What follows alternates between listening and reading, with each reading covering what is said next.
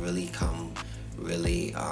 sensitive to what I'm listening to. Just the tools that I'm using, the tools I'm listening on, the monitors I'm listening on. I had just upgraded my monitors to an $8,000 budget monitor, and damn near the same monitor that Category 4 label mixers that I aspire to be are using. So it's just like, wow, now that I'm using the same tool that they're using to listen through, and I'm listening pretty much damn near almost as carefully as they are, I realized I was able to put out some products that literally, yeah, they're gonna be heard. They're gonna be heard pretty soon.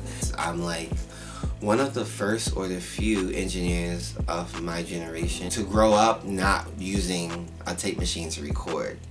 So that's a different era in itself. And then the way we have to engineer that mix using a mouse and keyboard is a different era itself. And a lot of this was just throughout my own trial and error, and just literally trying to see how am I gonna get my next mix to sound better than my last mix. The Ashby mix, technically, we've noticed, is something that's been known for vocal clarity, vocal in-your-face bigness, and just something that stays up to date with the times, and stays really competitive. Just, you gotta stay focused on what it is you had planned before getting the success.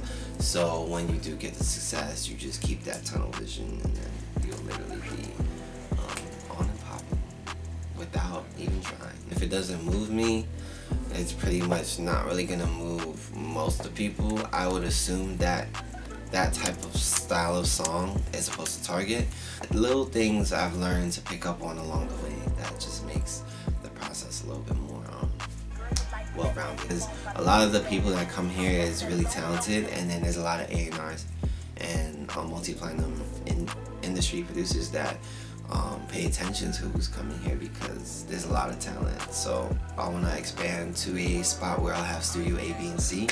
This would typically be around the size of Studio B. I'm very excited to be working with people like Anthony XI, Exit 21.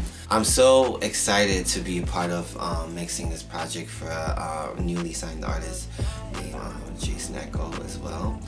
It was great to just be assigned to that project, so I can like give him that blessing on what a commercial record and EP should sound like. I feel like it's about time now that the general public gets to be exposed to some of that talent that, you know, we've been harnessing for quite some time. I respect music so much, and I aspire to make the best possible product I can, that I think it just falls hand in hand with I put out good work.